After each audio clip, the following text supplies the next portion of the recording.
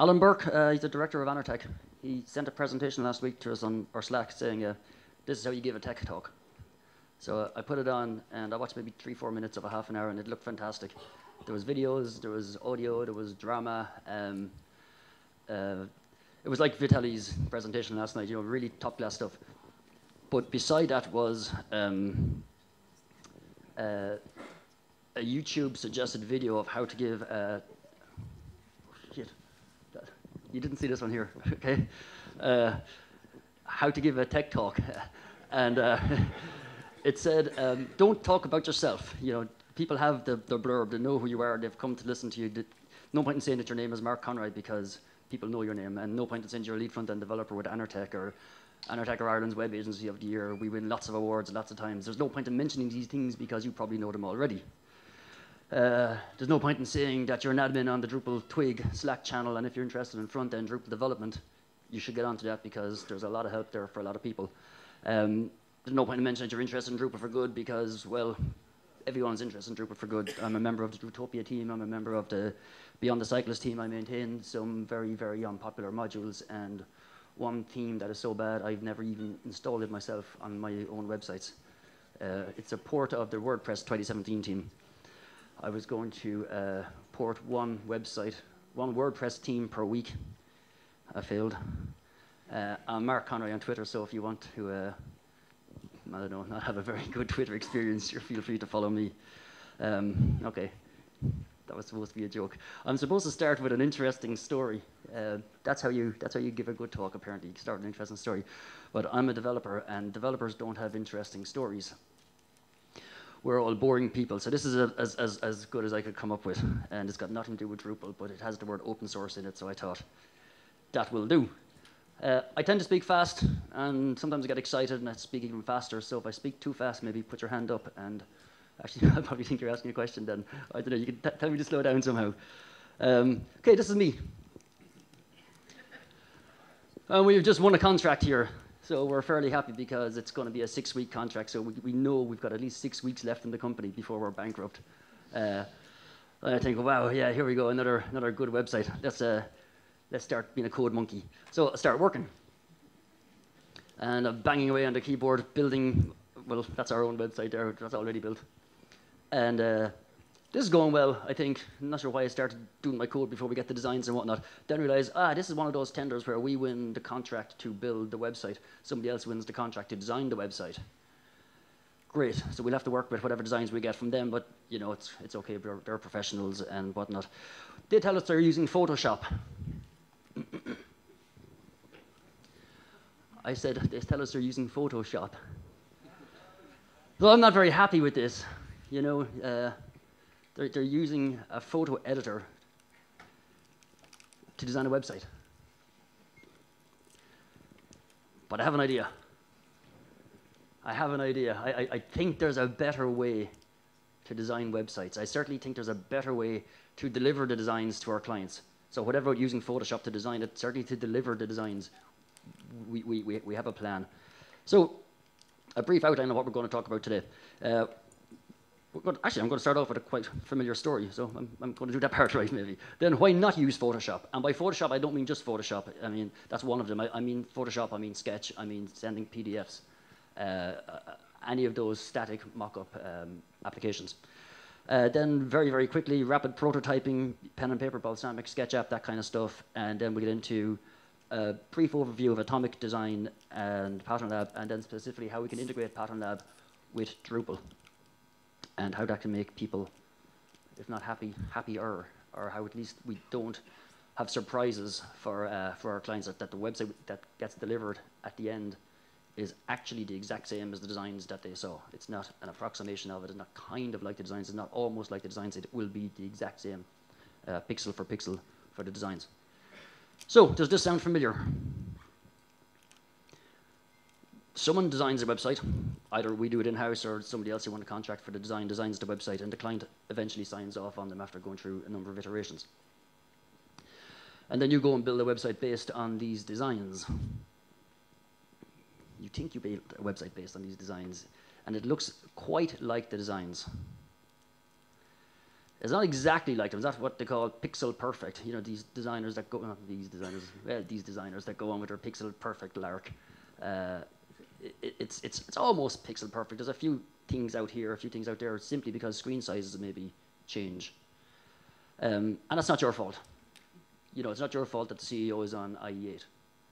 It's not your fault that the designer designed on a 22-inch monitor, and it's not your fault that the client looked at it on an iPad. Those screens are just different size widths.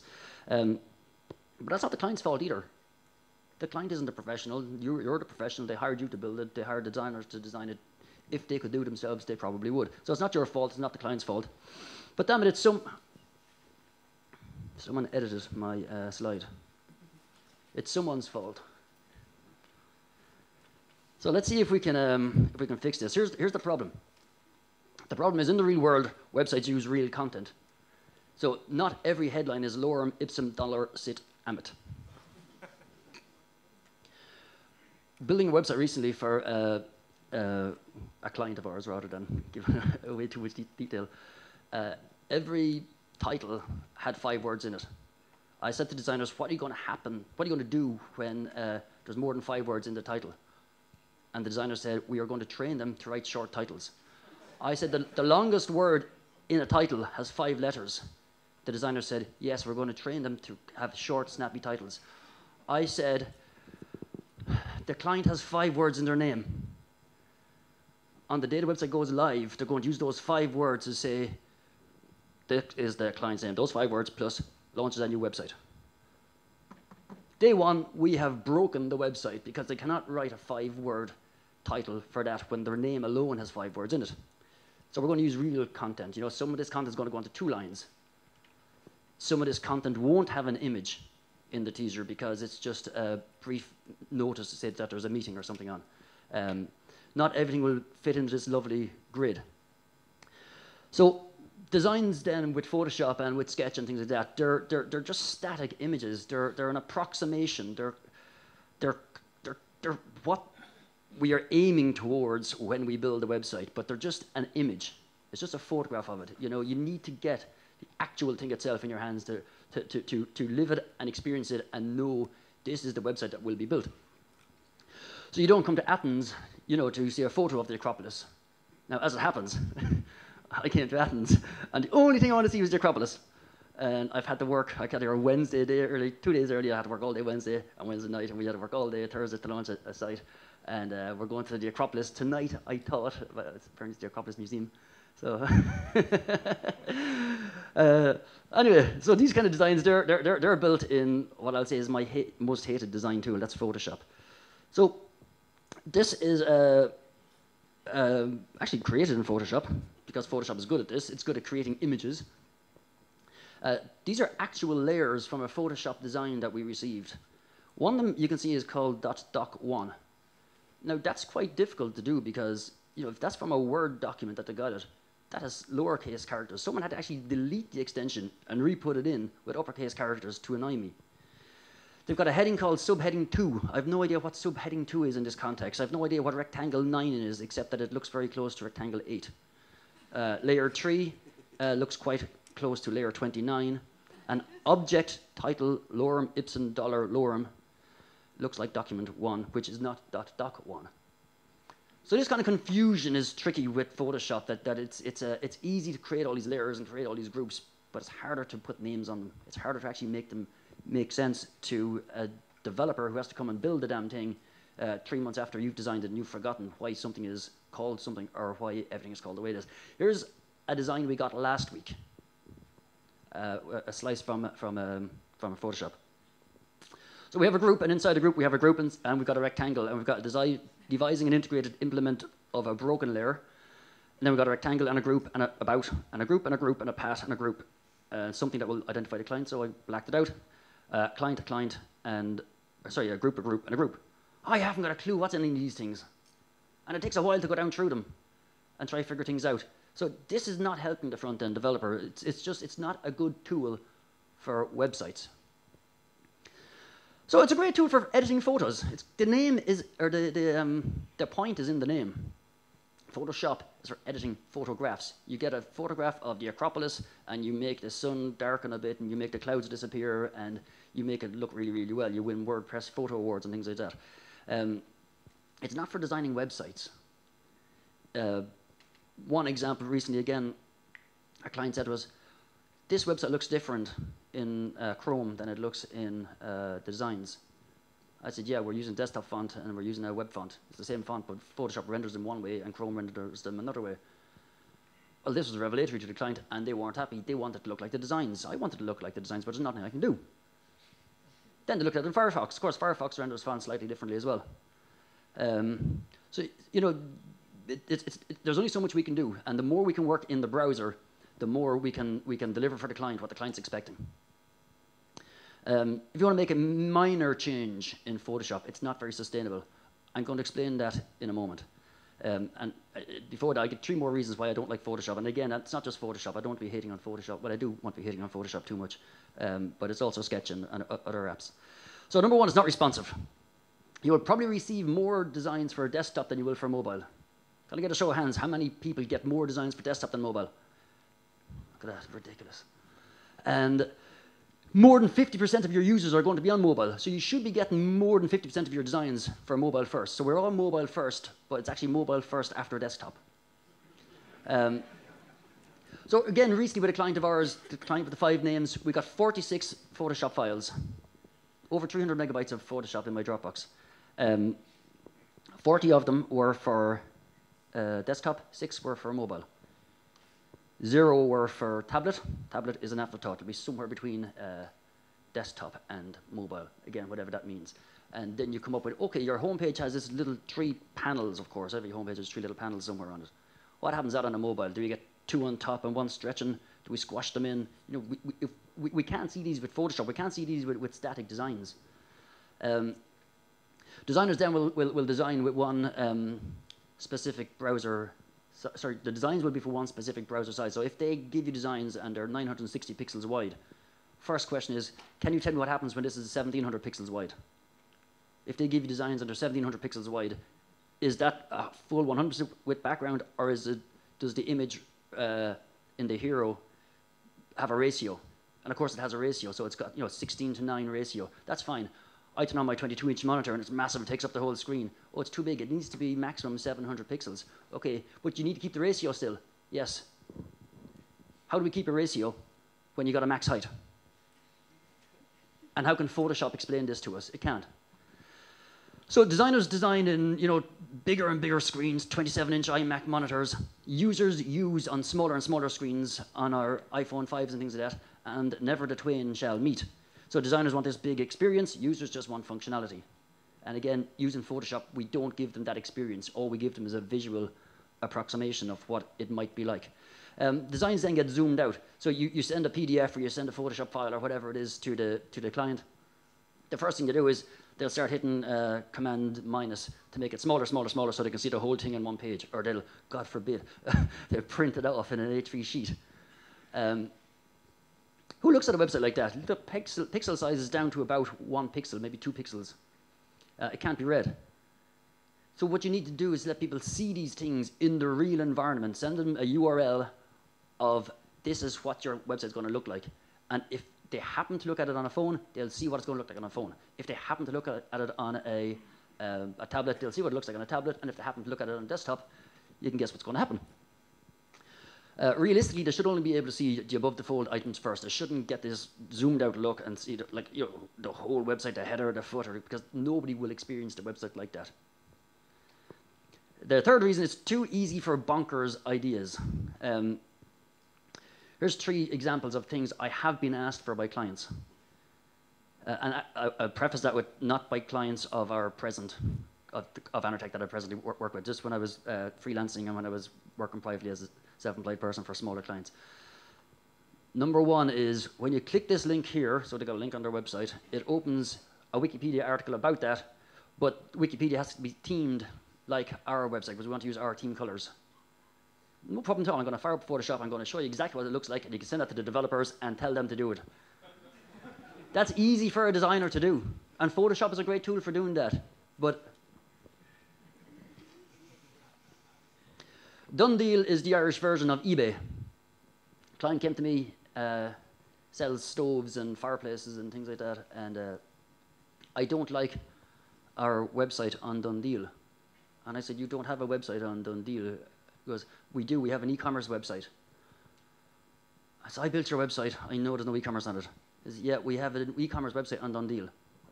Are you placing ads on Done Deal? Are you selling things on eBay, basically? Yes, right.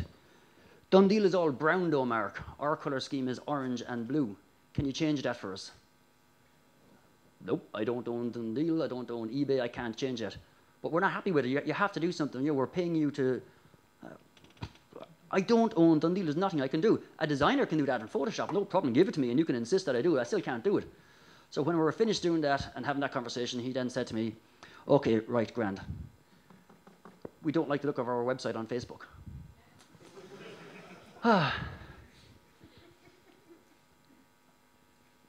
When you click this button, we need lens flare. You know, again, that's simple in Photoshop. But it's damn hard to code. So I think maybe I'm just doing something wrong. And I need to contact Sheik. Sheik sent me an email just this morning. He has post-stress disorder. He wanted to convert that to HTML. He's an expert at it, so maybe Sheik has the answer. He says he's going to convert PSD to HTML static and make it responsive. Well, that'll be the first time I've encountered Photoshop's files getting responsive. So I don't know if I'm doing something wrong or Sheik is doing something right, but I might be replying to him. So what's better? Well, SketchApp is better. It's faster. Its file size is smaller. It's got a more intuitive interface. It just does the things that designers really want rather than lots and lots of different things. It's a beautiful tool to work with. I absolutely find it fantastic. It's great for building UIs. But at the end of the day, ultimately, it fails for the same reasons Photoshop does. It still outputs a static image of what the website might look like when you're finished developing it. The next screen here is an image of a quick mock-up I did of our internal task timer.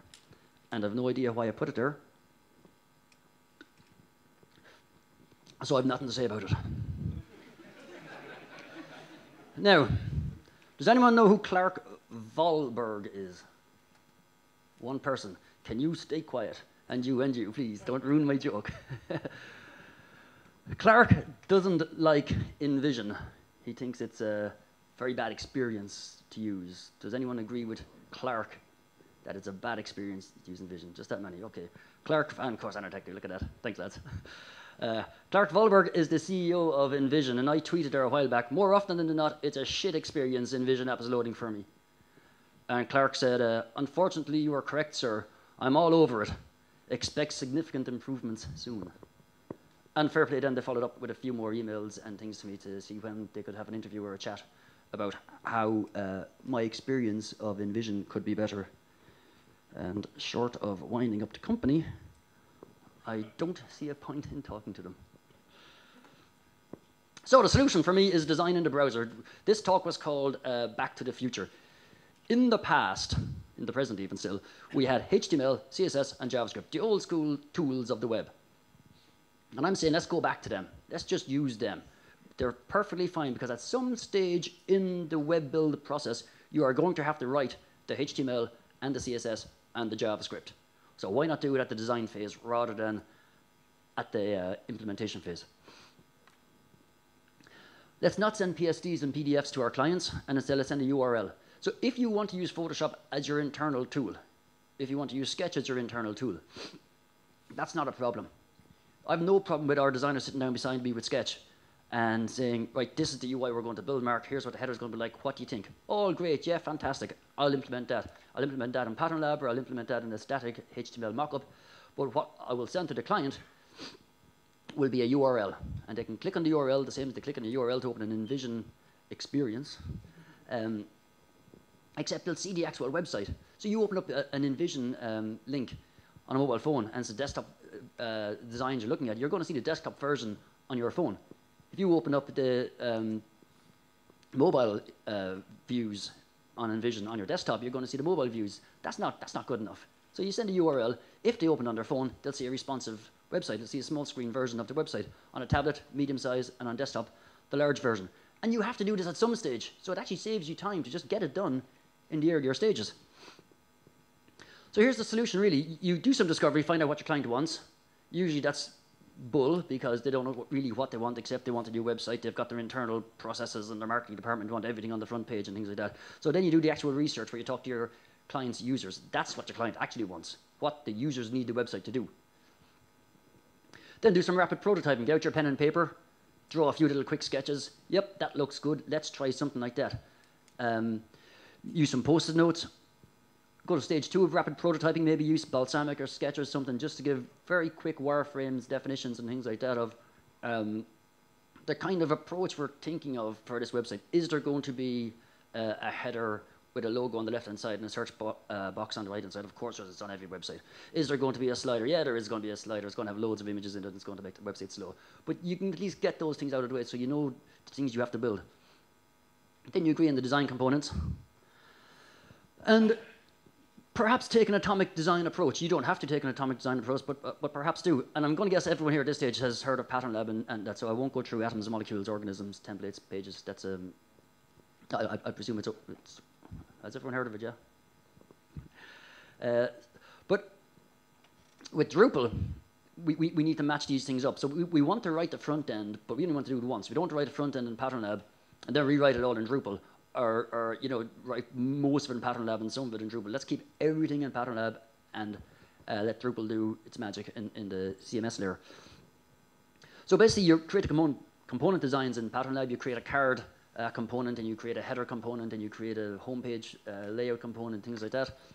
In Drupal, then you go to your templates folder, and for each component you've got in PatternLab, you create a corresponding file in Drupal, and one maps one to the other. And then the client will eventually sign off on these designs that they see, and when they sign off on the designs, they will have signed off on your Drupal theme. There's a bit of Drupal theming work maybe to still be done, but in general, that's the theme done and finished. So usually where you get the designs, and the back-enders build the website, and then the front-enders come in and do their front-end work, and then the QA starts and things like that. That gets scrapped, and we start QA really at stage 1, and where the client signs off in stage 2 or 3, well, that's finished. Your front-enders can retire early. So this is a very simple example. Now, it's ugly, and it's deliberately ugly just so we can actually see how things map. So on the top, we've got PatternLab with some dummy data, 5 menu items: home, about us, our work, blog, and contact. And on the bottom, on the bottom then we've got the same styles coming in, but it uses Drupal's real data with home articles, PatternLab, safe email, test article, and contact us. So we can see that whether we want to add an extra menu item, that's not going to break. Our designs are flexible enough to handle this kind of thing. PatternLab has set up its systems, and Drupal set up its, and they can talk one-to-one. Going a bit further then than just main menu, if you add in, say, a branding block, so you've got the name Anertech and the slogan Web Design Perfected. And you can see top and bottom, they are both pixel for pixel identical. So everything is exactly as it should be. So when the client looks at the top one and says, yep, that's the header we want, well, that's the header that they're going to get. Then we go a little bit further. There's a picture of us winning loads of awards. And you can see that the title of the PatternLab on the left and the title of the article from Drupal on the right have the exact same font in the exact same place and the exact same size. They both have the same underline and things like that on the image. The text sizes are the same in both, and the header is all the same. So you're mapping exactly one for one what's in the designs with what Drupal is going to output. So here's some simple code. If you want to work out how to do this very easily, the cheater's guide to it is on the left-hand side, I've got a menu called horizontal-menu.twig, and that has the code from main-menu.html.twig. So it's just the code from Drupal's menu file. So now I know that the code in the PatternLab is going to be the exact same as the code in Drupal. How do I know that? Because I stole it from Drupal. Actually, I asked a question earlier on about having 2 blocks of things in different places and how you might get name conventions. And I see I have menu _ horizontal here, so I did the right thing, I think. So that's the menu, as you can see here on the top. And in Drupal, all we do is say that the main, menu-main.html.twig just includes the file it finds upstream in PatternLab. The same then with the branding block. We write the code that Drupal's going to output into PatternLab, and then we'll extend that in Drupal, in the block system branding block file. The article one then, same thing, we get some nice clean HTML, has an article title, article image, article body, and article tags, and we'll map that then with the node --article--full.html.twig. And what we do then is say that what we've called title in PatternLab, Drupal uses the variable label. What we've called body in PatternLab, Drupal uses the content.body field, and so on with the other fields. Now there's one little issue that we'll have with this, which is that the PatternLab one is always going to find an image, because in our JSON file we'll have said there is an image here, which means you're going to have an empty image div in Drupal, and you don't want that. The other problem you're going to see will be that all the Drupal attributes that we have, the data attributes and the quick edit links and things like that that make Drupal 8 so helpful for accessibility, they're all gone because we don't have the attributes array. So to fix that, here's a component called a card. So on the left, I've wrapped my stuff with if statements. So it's if there's a title, then we get a H2 and put in the title. If there's an image, we put in the image. And on the opposite side of that, sorry, and on line 17, you can see we do have the attributes array in there. So we'll continue to have all that goodness from Drupal for ourselves. And then in Drupal, this one is a little bit more complicated. What I've done is said that if we're using paragraphs module, so if paragraph that field card title has a value, so if there's something in that, then create a new variable called card title, and the same then with the text and the image and the call to action fields. And then I swap those new variables, so then title becomes card title, text becomes card text, and so on.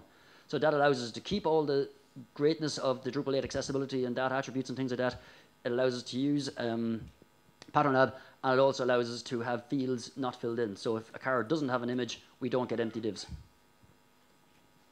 So why is this such a good approach? Well, it's such a good approach because this is sustainable. So on the left, this is what normally happens with Photoshop and things like that. The client doesn't like the background color on buttons, asks you to change it, and you go through your 200 layers on 46 files and change the background color of the button on every one of those. That takes a while. The designer charges by the hour, and he retires young. On the other side of that, the client doesn't like the background color on buttons. The developer changes the CSS for .button, and that's one line of code gets changed, and the developer needs to stay working for another while because you can't charge too much for 30 seconds work. So the sustainability of using design in a browser, of using PatternLab or using any generation tools, let's say, rather than using Photoshop, is fantastic. Why is it good? It's good because we got some QA done very early on. So rather than just building the website and asking the client, will you sign off on each component as we're building it? And they always say yes. And when you ask them to do some testing, they're always busy. And then they tell you, we want to test the whole homepage in one go, please, not just individual parts. We want to test the whole about section. So usually what it ends up meaning is that the QA comes in near the end of the process. And at that stage, you've spent the budget and you haven't built what the client was expecting, but you have built what you thought the client was expecting. When we do this, it takes longer, it costs more money, and eventually we get the sign-off and the site goes live. With a design in the browser kind of approach, same thing, designer designs the website, but this time we'll use the browser to deliver the designs. So it may have been designed in Sketch or Photoshop or whatever, but it will be delivered as a URL. The client will test the designs on a real device, or whatever device they happen to be using, that's what they'll see it on. So they won't see a photograph of the website, which will look perfect on IE8 or Windows 97, whatever they're using, and look the exact same on every device. So they'll see the real thing, and the finished design is the finished front end.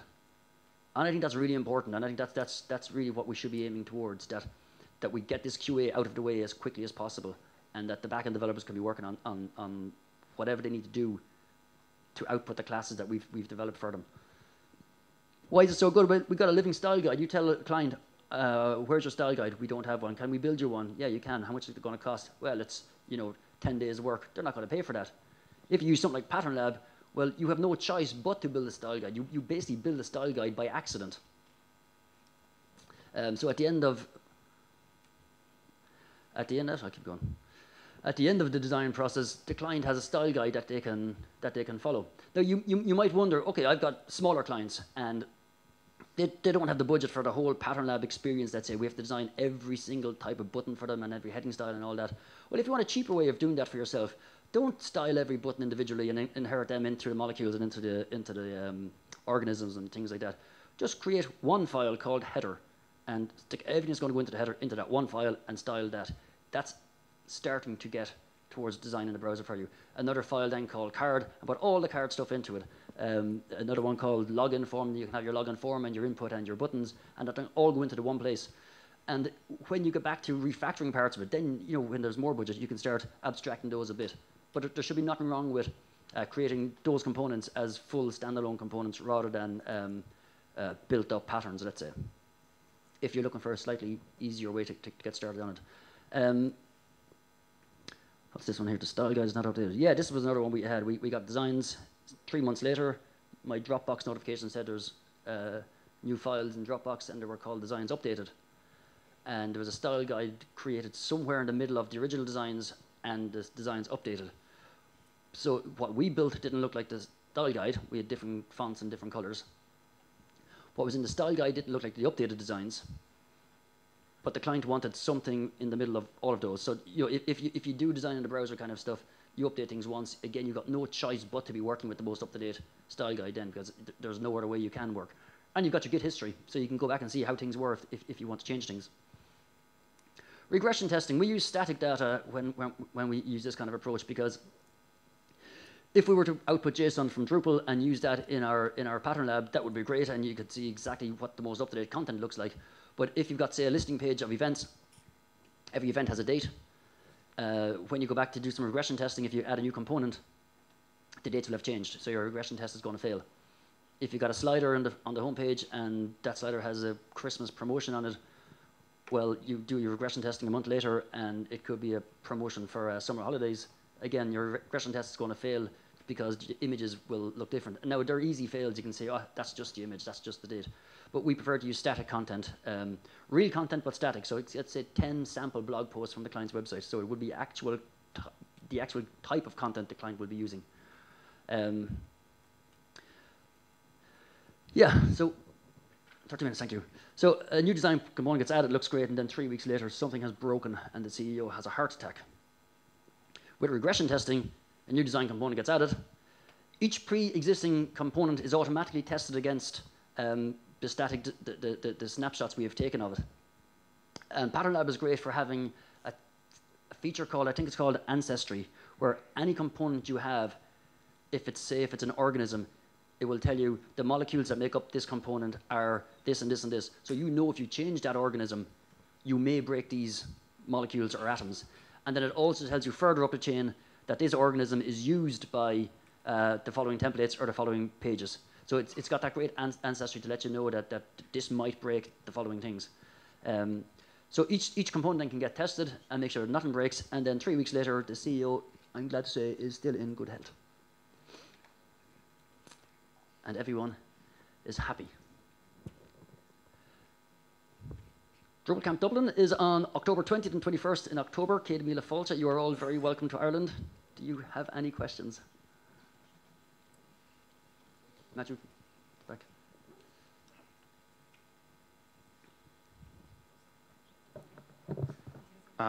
So you mentioned that you use Photoshop and Sketch as an internal tool. Yeah, we used a very similar approach for creating like components for clients. We don't use PatternLab, but we use KSS, but it's kind of a similar approach still.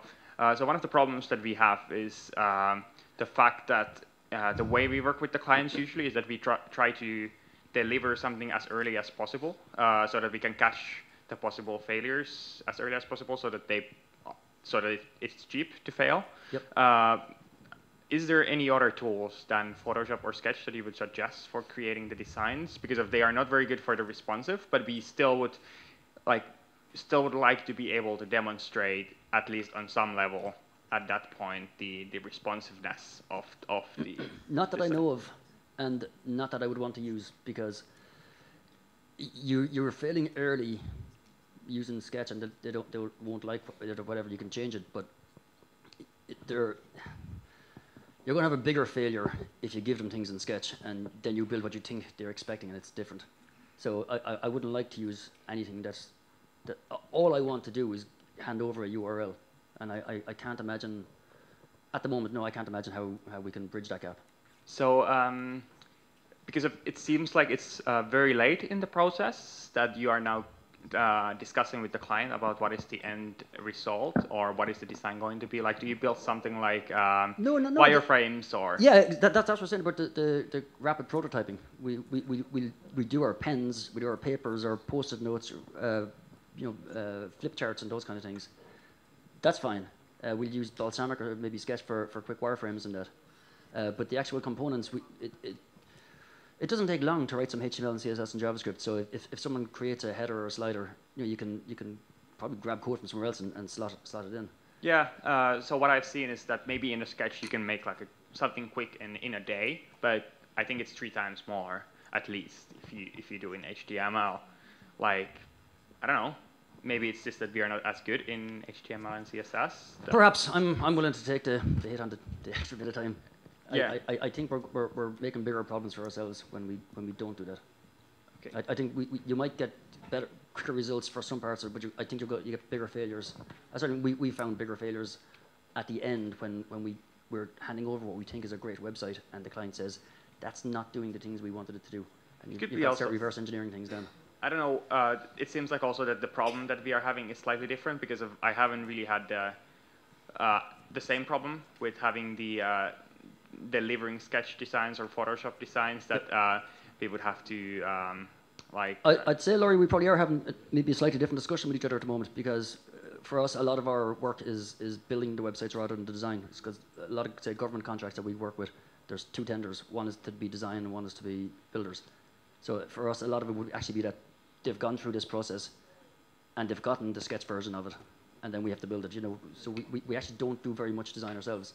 Oh yeah. So when we do, this is how we want to deliver it.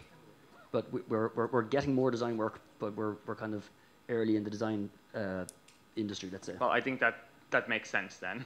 Okay. Yeah. Hello. I would like to clarify something. You have mentioned the designer in one case having to change the design, and in the other case to have to change the component. These 2 designers are not the same.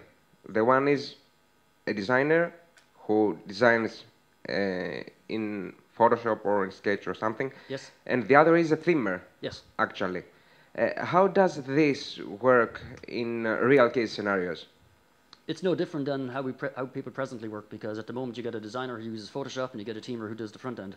Same thing, we can get a designer who will design component-based wise, still maybe using Photoshop or Sketch, and a front ender then to implement it.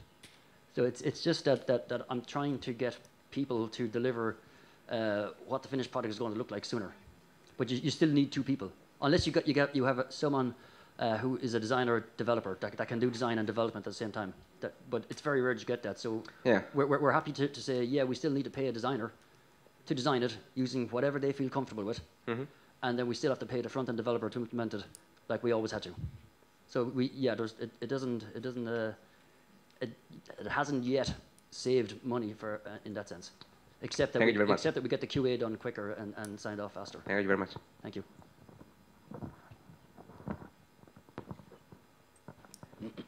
Anyone else? Questions? Hey Mark. Hi Boris. Question: these pattern libraries that you use, is that one library for an attack, or do you create a library per site? How does it work? Can you rephrase the question? Yeah, so you use a pattern lab, right, with all these Twig files and all these small components? Yes. I'm not used to this scenario, but do you create one? Do you have like one set of patterns that you reuse for every website that you create, like an attack based one? No. Or do you create one like for every website? we use the phase 2 PatternLab implementation. We would hope that there will be patterns built up that if someone said to us, okay, we like the design of the slider on your Oxfam site, we like the design of the carousel on your Ireland.ie site, we could take each directory from those, drop them into the new PatternLab, let's say. But each instance will be the same as every website you make. You have a new Drupal theme. So each would be custom to the client or to the project. Cool. Thanks.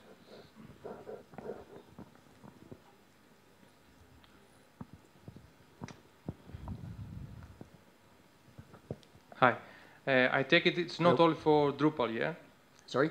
I take it it's not only for Drupal. I mean, No, it's an open source platform. so I can use it with any other. Yes, technology. it's in effect it's a static site generator.